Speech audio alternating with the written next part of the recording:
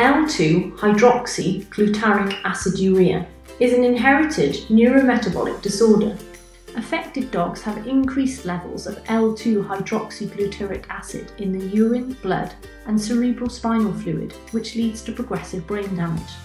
The substance is toxic to the central nervous system cells, causing muscle stiffness, tremors, seizures, wobbly gait and an altered behaviour.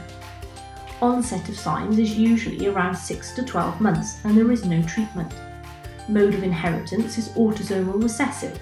Breeds affected include the Australian Terrier, the Shortybull, the Staffordshire Bull Terrier, Yorkshire Terrier and any mixed breeds containing these.